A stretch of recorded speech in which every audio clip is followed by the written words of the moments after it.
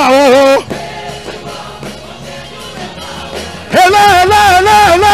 Jesus. Ha. Jesus. O kamaolea. Ha tobodobodo. Hi. Jesus. Ha. Jesus. Hi. How Ogbenjuwa. Hey. Jesus. Hey. Jesus. Hakaba kujuta. Hele. Ukele. Hey. Jesus. Jesus. Ukawo.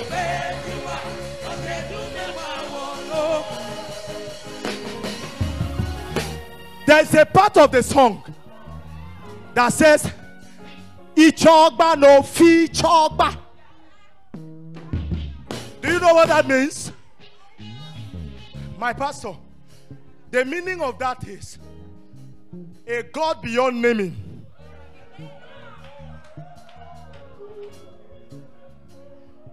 God is not his name, sir.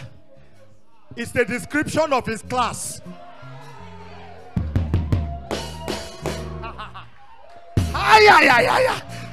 If you are excited, just scatter, just run, just declare it. Hey! Hey! Hey! Hey! Hey!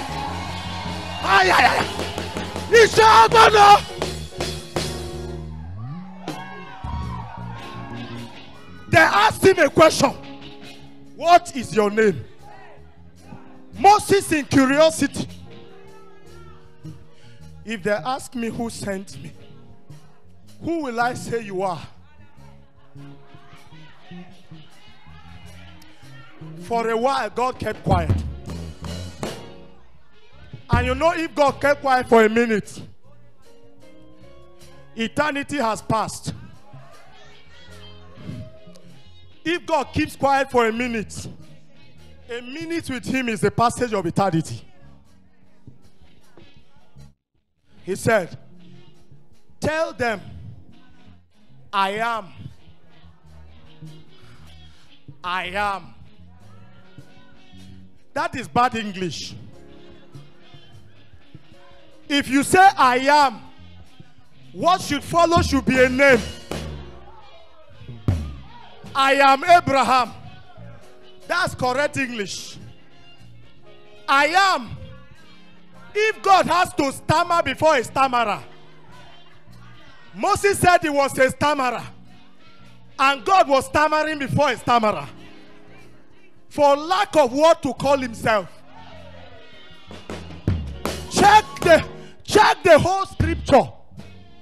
I have journeyed through it from the age of 14. And I have seen one thing. Every name they called God was a description of one duty, one assignment, or a description of the way he appeared to the person, or the need he came to meet in the life of the people. Not actually a name that befits him. Ichogba no fi chogba means a man beyond titles. A man beyond naming ceremonies. Hey! Are we ready? Are we ready? Are we ready? Ichogba no.